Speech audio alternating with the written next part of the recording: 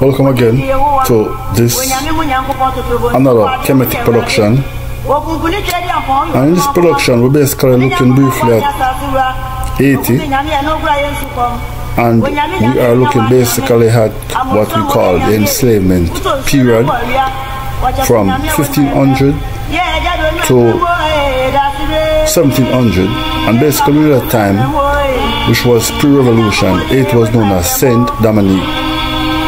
Basically it experienced double colonization from Europeans, and there was enslavement of Africans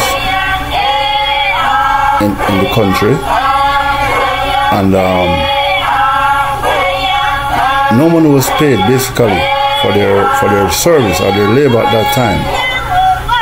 So basically we did some calculations and we look at what was owed, and basically we came up with a number of 800 millions owed to the people or descendants of Haiti, which we call reparations, as a result of the slave trade. We say OTEP, we say greatness, we say enjoy, like, share, leave a great comment, and basically we see you soon.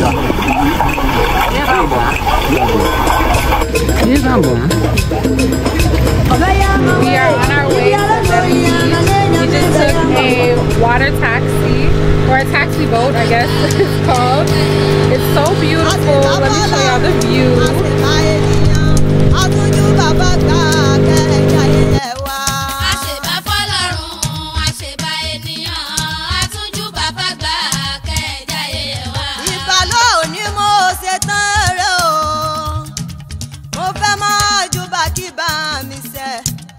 Ìbà ọba mi Èdùmàrè tó dá gbogbo ayé o, ọba tó bá já ayé tó ń jẹ́ kó máa jú wá ṣe. Ọba mi Èdùmàrè ni mò ń wárí fún, mojúbà mo ṣèbàṣèbà.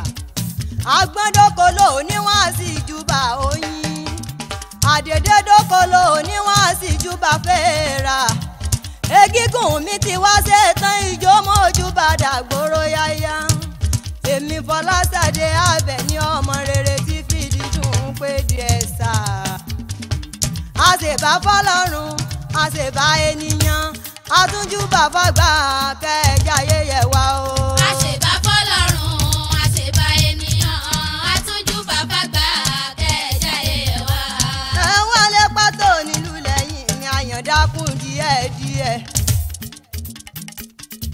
Fọláṣadé Àbẹ̀ní mo tún ti dé o, mo tún ti dé kílíbọ̀ orin tí ṣe ti ń gbọ́ mi gbọ́ mi. Èmi Ọjà Àbẹ̀ní ti gúnlẹ̀ sí ẹ̀wù àròfọ̀. Mo gbórin dé orin lásán kọ́ orin tó fọgbọ́n yọ ni. Èmi Ọjà Àbẹ̀ní ti doyìí tí kọ́mọ ní bá a di rìnrìn. Mo wá fẹ́ lọ sínú ilé bàbá mi, tí òbí ni mi ò máa rẹ́gbọ̀dọ̀.